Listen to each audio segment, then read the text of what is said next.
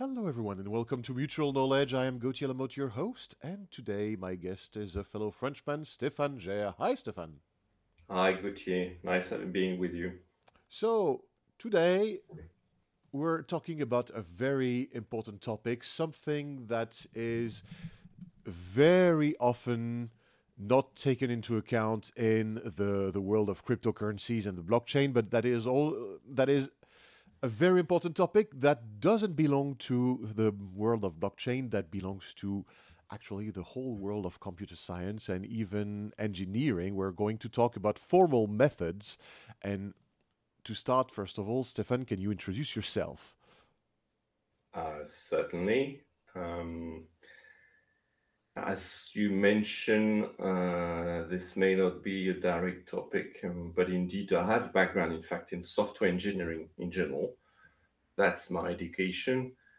And I would say the first 10 years of my own career were basically centered around the overall topic. We'll probably discuss about that, about what I would call V and V, verification and validation, verify and validate, which is a general topic we have in any kind of software environment. And I don't see why it should not be the case in the cryptographic environment, which is why should we trust any kind of software?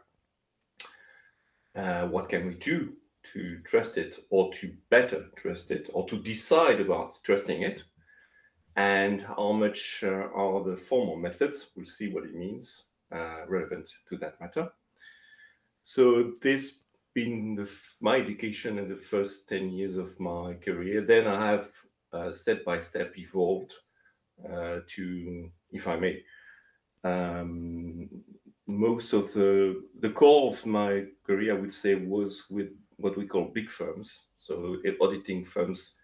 And precisely my job in that environment was to use V&V technology or approach or methods to decide about whether accounting software would be reliable, trusted, etc.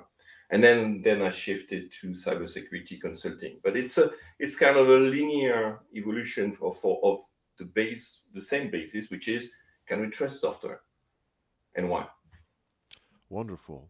So you have a huge background in IT, and then you discovered what we formally call formal methods. Sorry for the pun.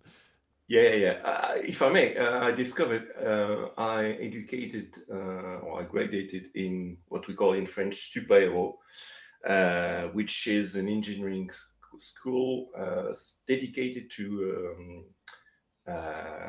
sorry the aircraft industry. Okay, Hmm. but at the time where precisely the aircraft industry was making the shift to all embedded software driven systems.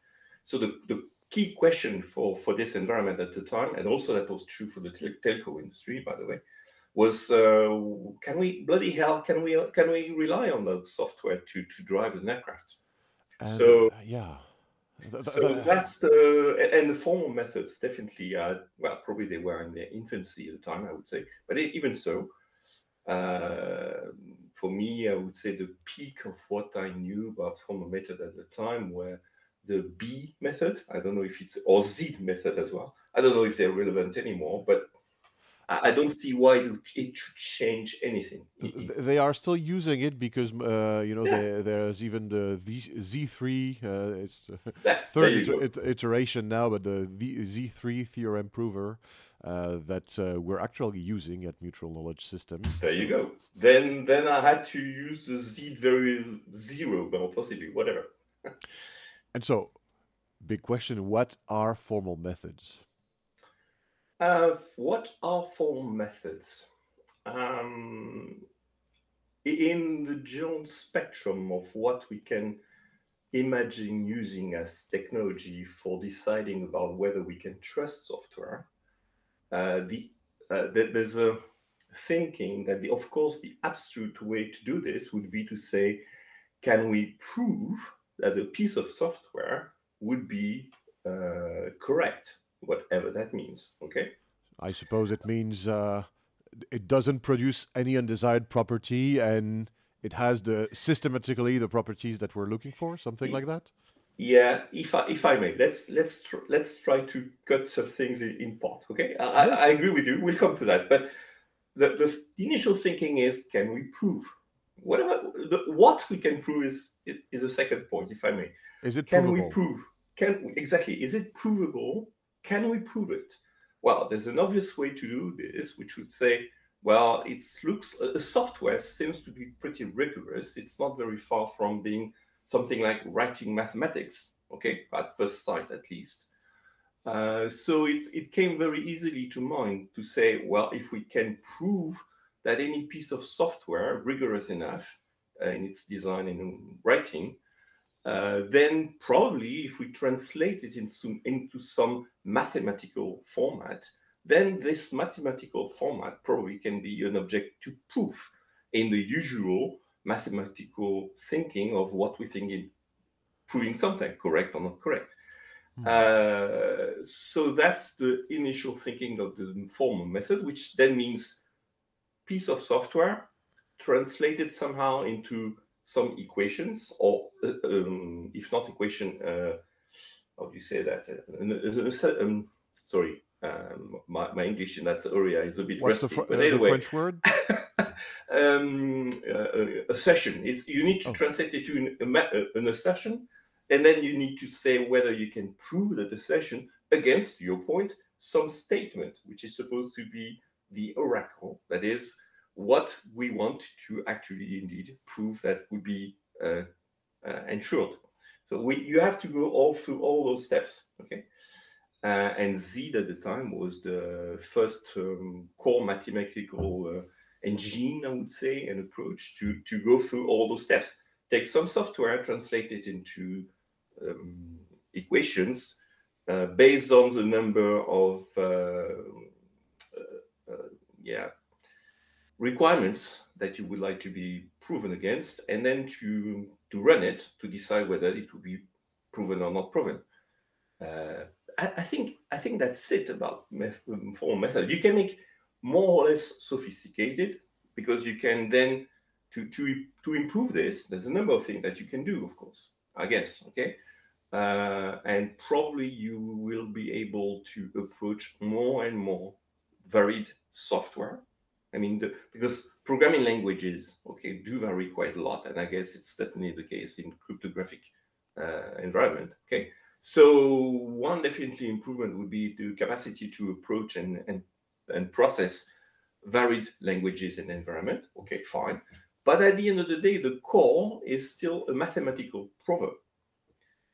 You still need to be able to do a mathematical proof against some properties. That's it. I don't see why it should be changing. And 20 years from now, it's probably going to be still the same. wow, that's fascinating. So, also, it's a good thing you started that in France. Well, you saw the discipline in its infancy. Yes.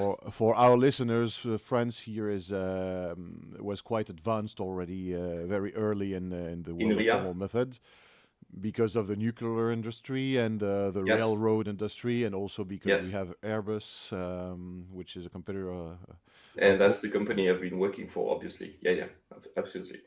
I've been doing that for Airbus, but not only for Airbus. One of the first truly interesting experiments I had to come through was for the city of Lyon, okay, Oh, L-Y-O-N. At the time, they were starting to develop an automatic metro before the automatic metro that we have in Paris, okay. The D line in Lyon at the time was the first automatic, truly running line, and we had to run through their code to find some glitches. So yeah, Métro de Lyon at the time was one of the first lines that was proven. fascinating. Yes. Fascinating because it's just like line 14 in Paris. Mhm. Those lines do not bug, they are flawless, and I love it. And my heart, as a person born in this city in Lyon, is vibrating because I've been taking this D line when I was a Yeah. child quite a lot. And my uncle built the architecture, my great uncle built the architecture of Uh, these whole then, subway stations. So that's. then I have a story, a quick story for that. I mean, we had the code delivered for us to us for some testing, because what happened was during the testing period of the line, suddenly a train stopped, and they had no explanation why it stopped. So they identified that, yeah, there must be a glitch somewhere. And so we ran through the code, and we eventually found that two lines from in a if then else part of code, the two lines were identical. So it was exactly like the if then else did not exist. But we found it by this kind of technology. Wonderful. And so then I have three questions, but the first one, aeronautical industry, typical use case. There was this incident involving Boeing a few years ago, where basically, if I remember correctly, the lever that the pilot was pulling did not respond because the software was denying the command inputted by the lever. So basically, some people said by lack of formal methods of formal verification of the code, there was this huge bug that led to the death of people who were in the plane. Possibly. Did you know about that one? No, I did not. I have other examples. Okay, which is the one you have? Well, actually, it's an example I love because it's an example of and maybe that's also good for the conversation, of the limits of the formal methods. So I would reverse the example if I can say so. Please. You may be aware of Ariane rocket. Yeah, the space shuttle. Yep, exactly. Yeah, that was Ariane 5. Okay, before that there was Ariane 4. Okay, which was a traditional rocket, I would say, and then they moved to Ariane 5, which indeed was triple rockets and with a shuttle. Indeed, the very first flight 501, and I don't remember which year, but it might be in 1986 or something like that, in the late 80s, whatever. The first flight, you see the rocket going up. And very quickly, very suddenly, it goes this way, and because of the tension, it just explodes. But in a matter of seconds, and it goes straight up, then slightly moves, and then completely turns and explodes. And why? Because at the time, what's the point? The point is, this was designed out of the Ariane 4, which was very, very reliable. So they had basically tried to inherit all the reliability from Ariane 4. Still, it was totally coded in ADA, okay, which was supposed to be very trustable kind of language, whatever. And still, it exploded. Why? Couldn't find any flaw in the programming, nothing, except one thing, which was they used sorry for the story, but I think it's an interesting case because it proves the limit of the whole point. The software was flawless, except for one thing. It assumed that the hardware technology, especially the gyroscopic system, which basically gives you the direction, okay? This one came from Ariane 4. It was very reliable and flawless. But it was an old technology. It worked on 4 bits bus. Ariane 5 was on an 8-bit bus.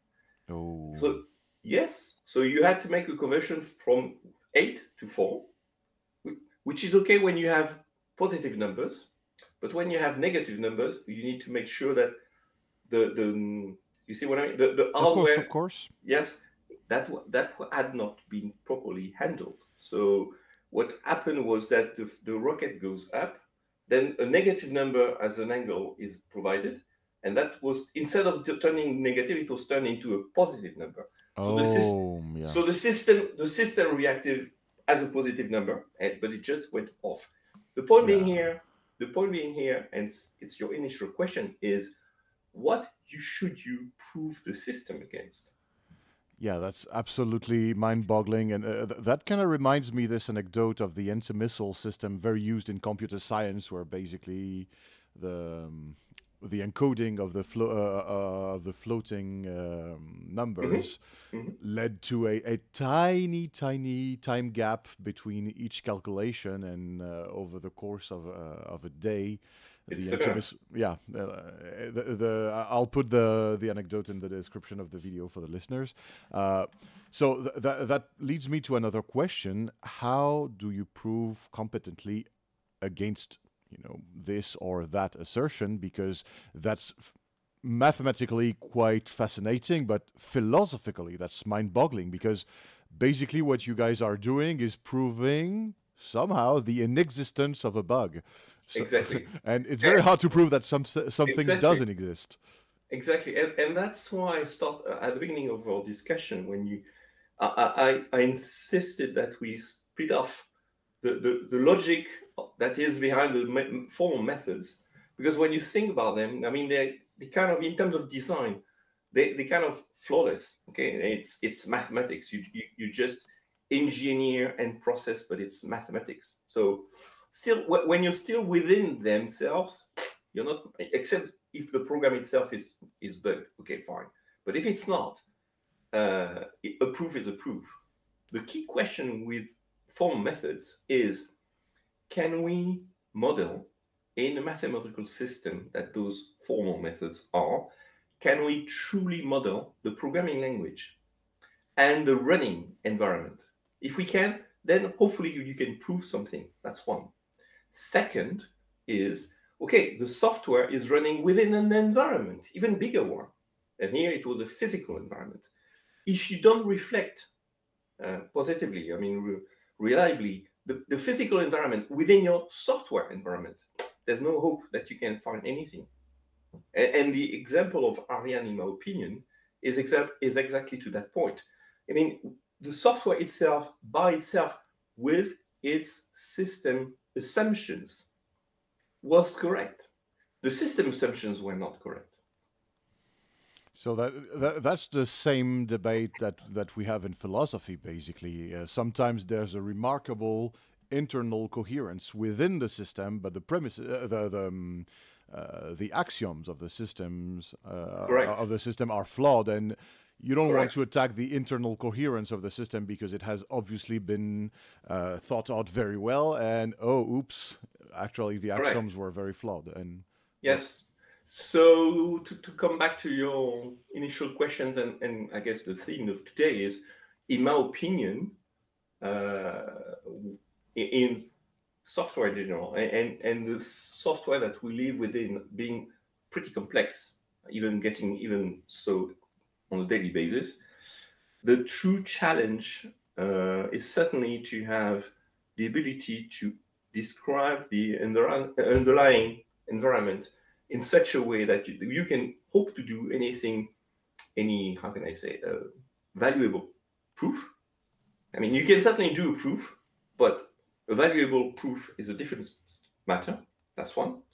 Second, I'm not sure, this is a question mark, but my experience tells me that it's not that simple to be able to translate the programming language in its running environment into something that you can indeed describe within a formal method. Because again, even a simple program like this, like a smart contract, for instance, okay, is going to be kind of a short piece of code. Okay, fine. But it's the short piece of code embarks itself with itself all the description, mathematical description of the programming environment. Okay. So anyway, what I mean is, if you write an instruction, the instruction has some translation into math. Of course. It translates a status into a new status, a before into an after. This transition needs to be described in math as well. Otherwise, question about that is the level of abstraction of the language. So for our listeners, basically the amount of of routines happening within the computer with just a short line of code. So if the language is very abstract, there are many things happening under the hood. And if the language is not abstract, for the same routine, you will have to type many more things. Is it basically dependent on this level of abstraction. The difficulty to mathematically transcribe code to a mathematical equation in order to establish your proof. Is it dependent on that level of abstraction, or not at all? It's a very good question, and I think in general the answer is it depends. Okay. There's a concept in software engineering which is semantic denotation, if I remember well the English term for that.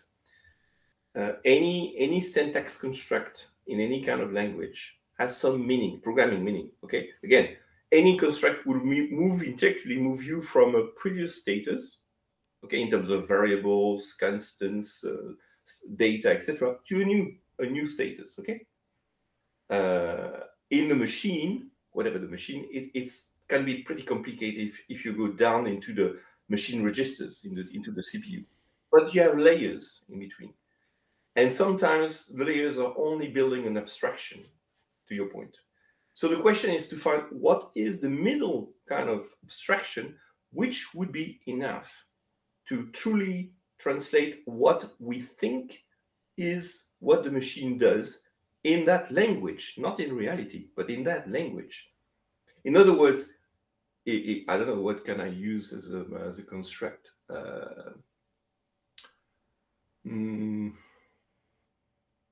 It can be very simple. If you take an assignment, x plus equal x 1, x plus equal 1, okay? You just take a variable and you add 1 to it.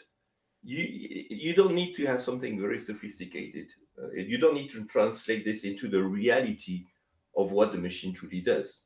Okay, you just need to have the equivalent of that. You don't need to go to the implementation to be able to prove anything on that one. Okay, but if your construct would be, for instance, and I would not be surprised in smart construct, it would be the case. If you start using constructs which are time dependent, and you go into parallel programming, whereby, because I would not be surprised into your environment, you have parallel programming. If you start to have a parallel programming, then you need to translate into mathematics what the protocols are, which are underlying the parallel programming, truly are going to be. Well, otherwise you cannot prove anything. You just cannot prove anything. That's something I heard already from a few full methods addicts in the field of cryptocurrencies. So no matter what, this is very important in the field of payments on the blockchain, because you have to make sure that the protocol is flawless, because legally you won't be able to sue a bank if your money is lost. So that's why you have to be very sure of the correctness of the code, even if the cryptocurrency itself, the token, is not a shit coin, it's not a scam. You have to have a very good protocol in order to make this a trustable asset. Same level of and people are trying to break the code constantly because it's open source. So same level of paranoia that we would have at NASA or in the defense industry, but the thing is, there is a strong difference between account view blockchains such as Ethereum, where there's an instant snapshot of the blockchain after each transaction, and the UTXO blockchain, where basically there are many separate parallel payment channels between users. And so I assume then, I'm not a formal methods expert, but I assume then proving the correctness of a UTXO blockchain such as Bitcoin Cash or Cardano would be maybe slightly harder than an account view like Ethereum? Probably. By what you just tell me at the moment, yes, probably. Because you would need, typically, if you need to reach any conclusion, you would need to have your system at that kind of level to be able to draw any kind of conclusion. Because the risk of mistakes, why that? Because you're looking for, are there some bugs, okay? And you only can have bugs if they are meaningful at the level of the language. If the language is designed for, again, parallel programming, then you need to take this into account into your proof system. Otherwise, you don't prove anything. That's interesting. The solution we had found at the time at Moon was to emulate the account view to simplify the problem. Good.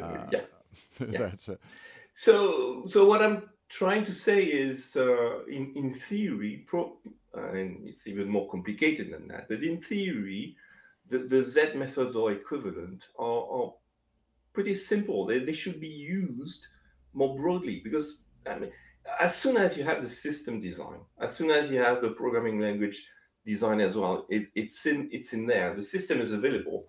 Okay, it does consume resources to be run. Okay, fair enough, fine. But apart from that, it's pretty simple to use. You could expect it would be used quite often, easily, broadly, blah blah blah. It's not the case to at least to my knowledge. Okay, for quite a number of reasons. So you might think, why so? And in my experience, which is an old one already, but anyway, the key factors which are impeding a broader use of formal methods is one, precisely a reliable mathematical descriptions of the language, programming language, and environment. Okay, that's pretty tricky. And the ability to describe the assumptions, or no, sorry, je vais y arriver. Yes, assertions. Yes, assertions. Why am I? Yes, exactly. Assertions to a level which indeed would be having any kind of legal value or formal value, if I can say. That also is pretty complicated. An example I gave about Aryan 5 is a good one. Resources, I mean, running resources is quite heavy as well. It costs a lot to run, but that could be marginal.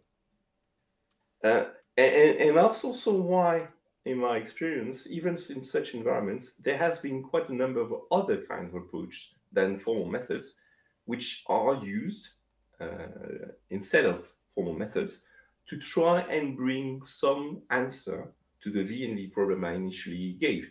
If formal methods are not the panacea, okay, fine. What else do we have? And there are quite a number of other options. Terminology question: is there a difference between formal verification and formal methods? One is the use of the other. Oh, okay. So formal verification derives from formal methods. It's yes. It's a sub-process of it. Okay. Thank you. To my understanding, yes, yes, it's nothing more. All right. See, and so, what you're describing here, is it a trade-off? Saying, okay, we have relatively reliable systems to prove the safety of a piece of code. It's not as efficient as effective as formal methods, but it's maybe a bit more efficient. Good enough. It's good enough for the job, and yes. Is that yes. why yes. they are underused at the moment? Yes, it is, of course. Of course, one of the key elements in all those, this industry, I would say, because it's an industry, it's precisely the trade-off. If you are developing a piece of software, I don't know what, I mean, e-business software. I mean, I'm I don't know, consumer-oriented company. Think of anything, I don't know, LVMH, okay, Louis Vuitton. Whatever. Vuitton, it could be any. Carrefour. It could be anyone. So, something, a top company like Walmart. Yes, Carrefour, Chanel, Walmart, the champagne, whatever. You sell stuff. You sell stuff. Whatever. At scale. The point is, you sell it at scale, huge scale.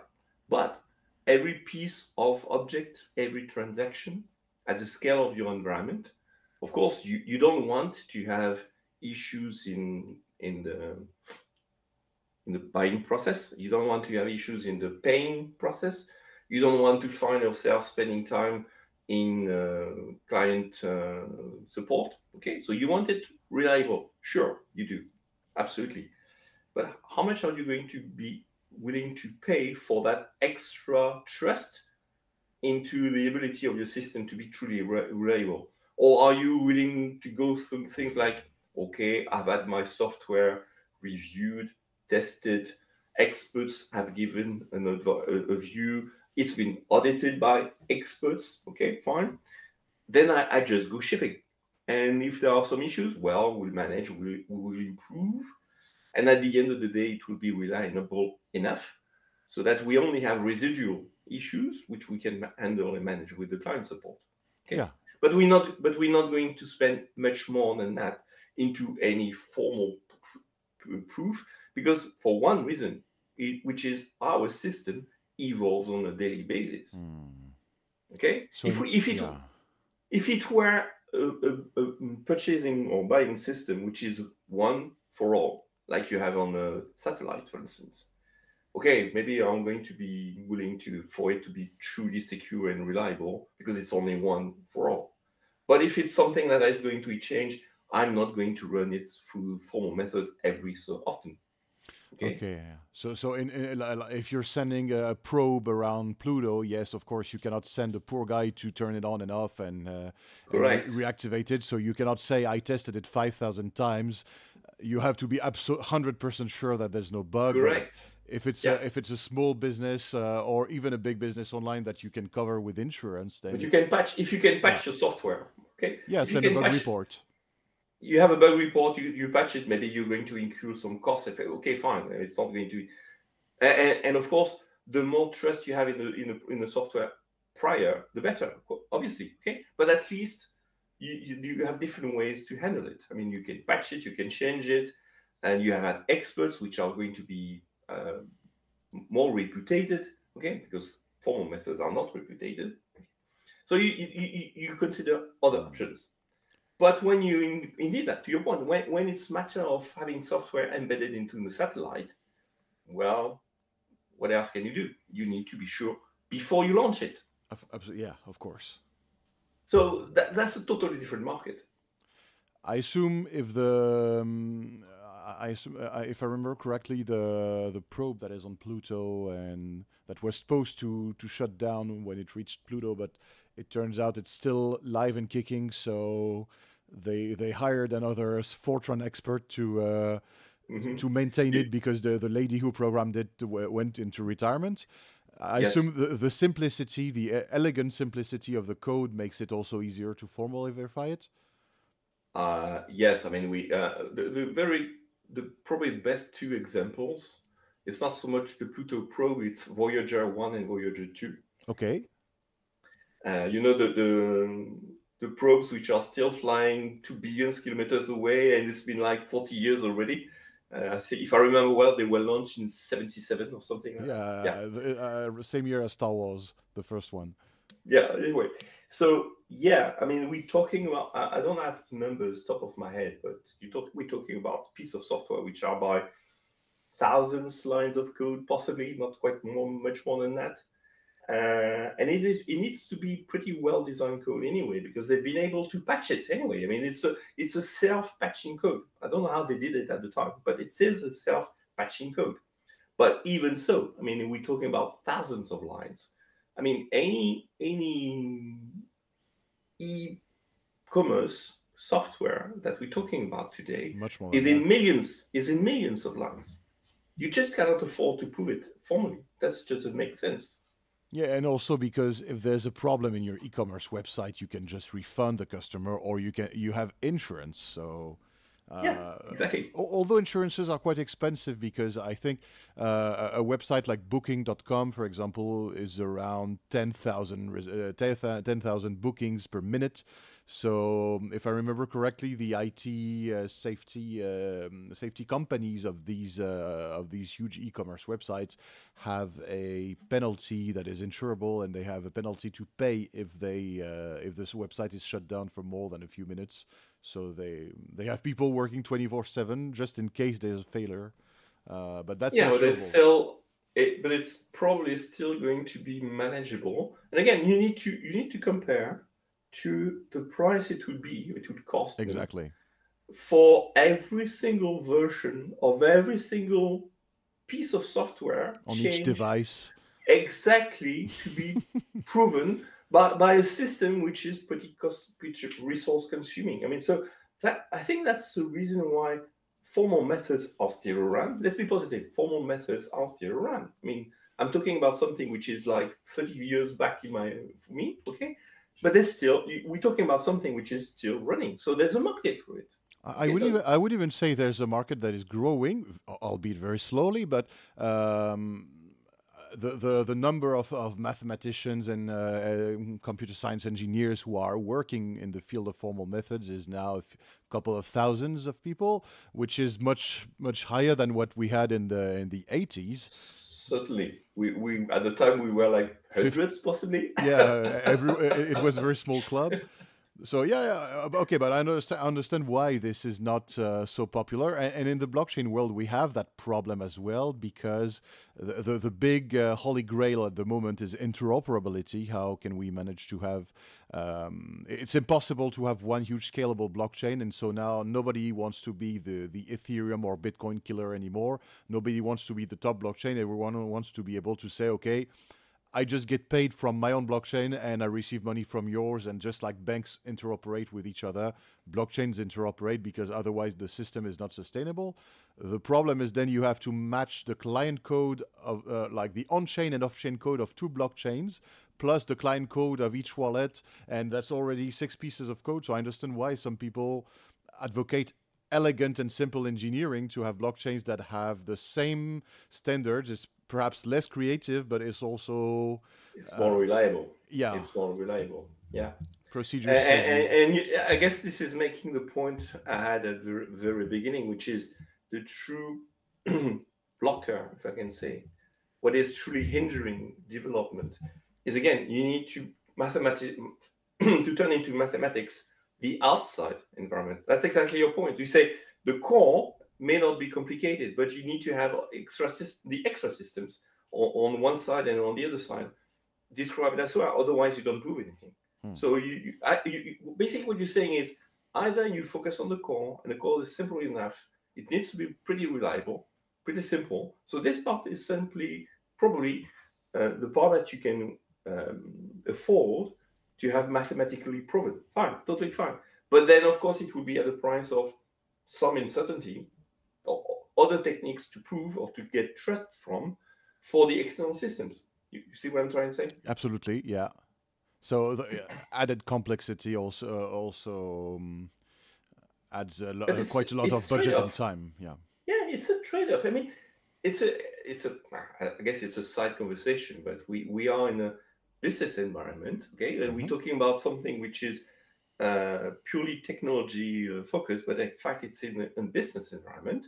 And like anything in business environment, you need to have trade-off in terms of cost and gain. Yeah, especially in a field where there's just money at stake and not human lives. So that makes the trade-off all the more interesting. Even when it's human life, you still have trade-offs anyway. That's true. Even in that kind of environment, you can have money, but you will still need to justify big numbers. At some point, you have trade-off. Anyway. Allow me to rephrase it. I would say human lives that would be scandalous to waste in terms of public relations, because indeed there is absolutely no perfect system. I remember that talk from Milton Friedman where a person said, "Oh, but they decided that it was not worth to save one extra life for $1 billion." But there is such a thing as a life too costly to save, because even by doing so, you're going to kill other people just to save one more. So insurance is give us a price. That leads me to one thing, though. To one question. Sorry? That leads me to one question, though. Yeah. The field of artificial intelligence, many people say, oh, artificial intelligence is about mathematics, but it's a very different branch of mathematics. Some people would say it's not even mathematics, it's just statistics. So depending on the definition we're using, but here, from what I'm understanding, so formal methods are based on logical deductions, and very precise reproducible methods, whereas at the moment what we call artificial intelligence, because the definition has evolved over the decades, but at the moment what we call artificial intelligence is basically a program that will deliver the answer that is statistically expected to be the most relevant one. So well, many human beings actually think like that. So we could say that's close to a human being, but still, that's by no means the same thing as those mathematics. And so, would it be possible to use formal methods to, for example, establish boundaries for an AI not to develop emerging properties, or is it completely impossible in this regard because the two fields are philosophically completely it looks like math, but it's not the same flavor and it's not the same epistemological basis. So would it be totally impossible? I hear two different angles in your question. Let me try to rephrase those angles and then to try to answer. The first angle comes from the crypto environment and decide whether AI would be the technology that possibly could be used for proving anything from the crypto systems. That's one. And your second question is more like reversing. We have AI system. Would it be meaningful and possible to use formal methods for proving those systems? That's what the two questions are here. Let me try to take the second one. Of course. Well, hold on. No, the first one is probably going to be quicker. Hold on. Hold on. I think we can use AI to bring some answer, let's say, not proof. We cannot. It's meaningless to expect AI to prove anything. Because to your point, even a well-trained system is only going to answer what is the best suited or the closest result from what it was trained to tell. So it's not a proof, it's not mathematics, it's not logic, it's more like similarity, I would say. It's what is most similar to what the system has already been trained to tell is correct. So it's going to be given a pretty useful, pretty reliable answer, but it's not going to take a proof. I cannot prove anything just by the fact that it's similar to what I've used to say was already proven. Okay? Proven doesn't imply proven. Because if there is any slightest difference in the environment compared to what it was already exposed to, it's going to say, yes, it's the same thing. Well, it's not. Yeah, so that's the problem. Many people think that that AI is wonderful and can help you. Yes, but only if the answer you're expecting is in the middle of the bell curve in terms of of the sample it has been trained with, and of the competency of the guy who basically clicks and says this is a good answer or this is not a good one. So correct. And the political and provided that the variations and the amplitude of variations is pretty narrow, so that you still, I mean, it's like you have an amplitude of what correct is. Okay, if you have an amplitude for what correct is, yeah, fair enough. But the proof method is not. There's no amplitude. It's correct or it's not correct. That's it. So I think it can be used. It can be useful, but only with some caveat, which is, we've already seen this kind of code already. We've already seen such code which we claim was correct. So it's likely that this one is correct as well. That would be a caveat. But that's it. But it's not a proof.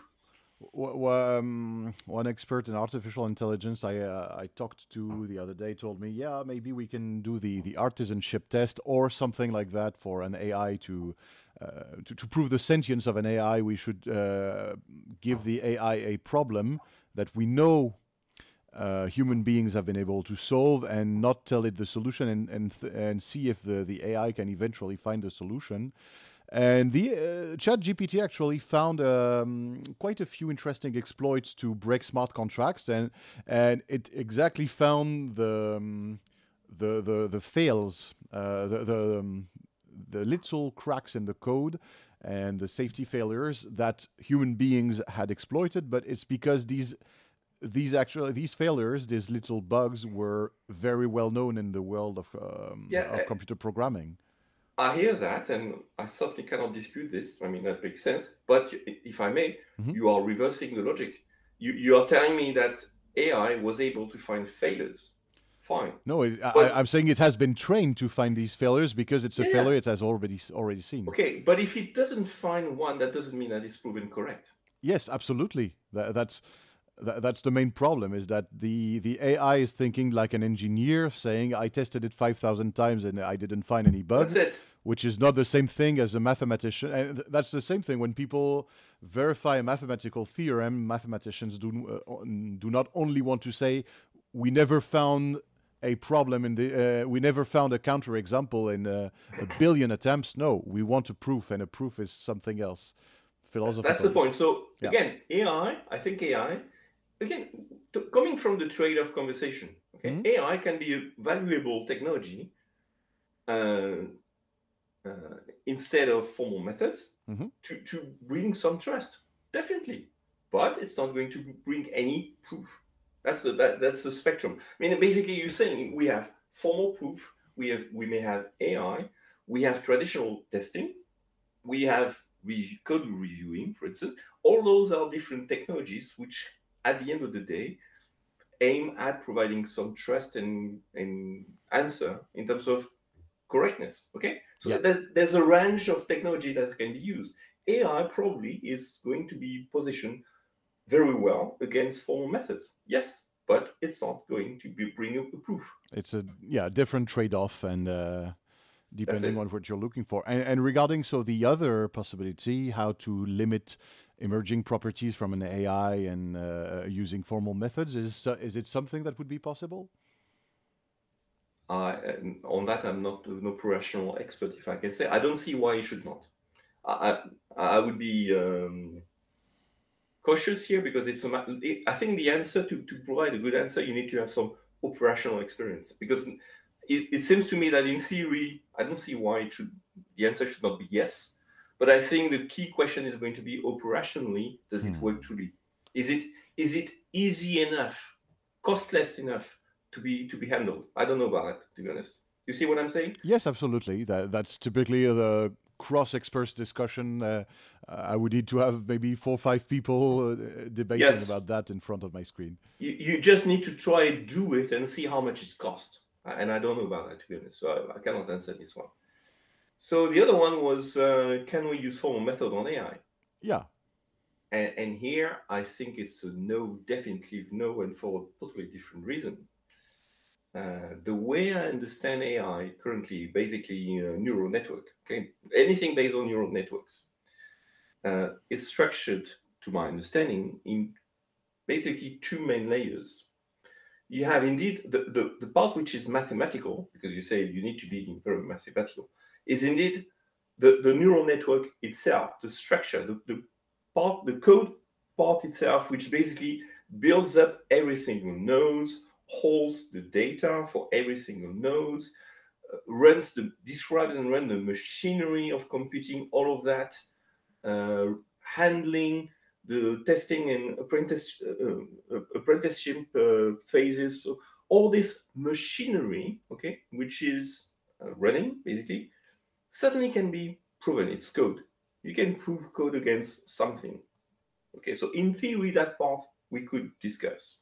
Where it's definitely going to be tricky is the layer on top. And the layer on top is the data. Every single node has a number of numbers. I mean, each node has a weight, maybe sometimes several weights, which are themselves being computed after the training phases. Okay, so if we know about the nodes structured coding, we don't know about the weights. The weights are the result of training. Hmm. There's no way you can prove anything on the training part. And at the end of the day, when you run AI, you're not running the coding part. You're running the coding part plus the weights, that is data. It's a bit like how can I say? Do you know languages, programming languages like Lisp? Oh, yes, absolutely. Okay, then you know that Lisp is the structure of Lisp is the data and the program are exactly the same shape, and it's on its purpose. It's done so that the data can be used as a program, and the program can be influenced by the data. Yeah, that's elegant. Okay, it's exactly the same. You can prove the program, you cannot prove the data. Hmm. So the problem with AI in terms of formal method and even beyond that, V and V, deciding about correctness about AI is intricated, not so much so because of the coding part. That can be complicated, but you probably can handle it anyway.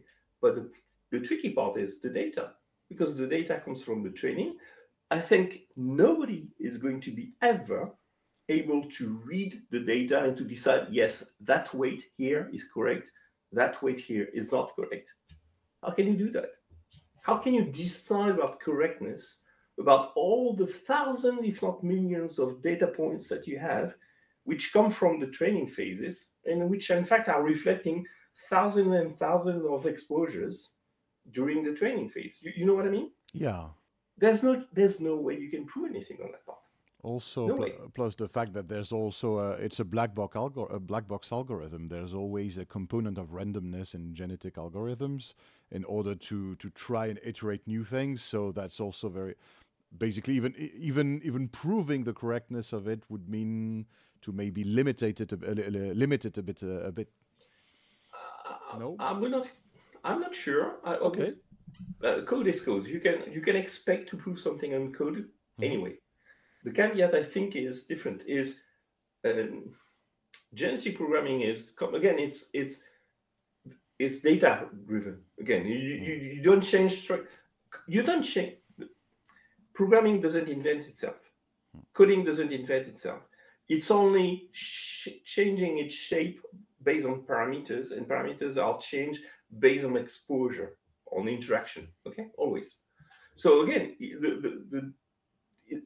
the algorithm for changing the algorithm is an algorithm itself. So you can prove an algorithm. The question is, you're going to prove it against what? How do you decide what correct means? How do you decide what correct means that you need to prove against? And so one question when you're saying proving against, just to if you please to end this lovely podcast on this very fascinating question. When you're saying we prove the correctness against something, does that mean that basically we have a hypothesis and we're testing the hypothesis, yes, and trying to find a counterexample, and so the proof is that we haven't found a counterexample, or is it something deeper, saying that in this closed system there's a proof that this cannot happen? Definitely the last one would be correct. I mean, usually you try to prove a system that either it's never going to meet this or that status, it's not going to drift out of reliability boundaries. Okay, so we've proven that this specific event is not in the trees of possibilities, the trees of Correct. Outcomes of this program. Correct. You mean there is no such thing as a correct language, programming language. A correct language, if the language is flawless, I mean, again, it's supposed to move a status from A to B, and if it does this, it can be proven as such. Then if you assume it correct, it's always going to move A to B. The question is whether B is going to be incorrect in the sense that it's going to break your own assumptions. Your system should never be in such status. Your system, how can I say? You need to define what trustworthy is. A payment system is such that you're never going to be able to make a transaction which is not to a decided person, not to the correct bank account, not at the right date, blah, blah, blah. There's a number of requirements that you describe which describe what a correct transaction is. Okay. You need to describe that. You need to say, what is it that I don't want to be? Or I should never find myself in such or such situation. That's what, and the tricky part, and that's true for any system, you need to say, my system does this, it moves A to B, B to C, C to D. Okay, fine. But I never want to find myself in E. Okay, so you have to think ahead of the problems, and you have to. That's it. to think very, very differently, and not only objective oriented, but also fear oriented. Like what is the deepest fear of the Correct. engineer developing this program? Correct. What is it that you absolutely don't want to find yourself into? And for an AI system, how do you do that? Yeah, because the point is that it can lead you basically anywhere, depending on the data you feed it. That's it. So I don't believe in even. I mean, it's not even formal methods. Tell me what reliable means for an AI system. I do not know, Fascinating. and I think nobody knows. Thank you so much about that, Stéphane. This was mind-boggling, thought-provoking. I loved every second of it. My pleasure. Any last word? There would be so much more to say, I would say. we can push further if you want. No. I think it's a good basis, but I would say the final word would be on AI system in particular, but probably true for crypto systems as well, which is why is it that so few people think in terms of that, in terms of we should be able to trust those systems? I mean, someone somehow should be able to trust those systems. Nobody asks this question. I mean, we say, oh, ChatGPT, that's so fantastic, blah, blah, blah. But yeah, who tells us that it's truly so, blah, blah, blah? I don't know. And I'm very surprised that such systems, and again, probably true for crypto systems, don't get me wrong, but they are so in the mood, so at stake, so fast developing. The footprint is going so high and so broad that I'm always surprised that nobody is really asking, but can we trust them? That's lovely. That's really moving intellectually, and I loved it. Thank you so much. Again, my pleasure. I think, I mean, I've not been talking about those things in years, to be honest. Although it's always on the top of my mind because my career was highly based on that. And so I must say I'm very appreciative that you've been raising that point with me. I mean, it's great to see that there are still some people thinking on those technologies and questions because they are key. I believe in this IT world of ours. It's key that some people are thinking on those concerns. It's a key concern, definitely a key concern. So thank you for that. Thank you so much, Stéphane. Everyone, this was Stéphane Geyres, and you can look him up. This was Mutual Knowledge, the podcast. Follow up on every social media. Links in the description. Bye, Stéphane. Cheers.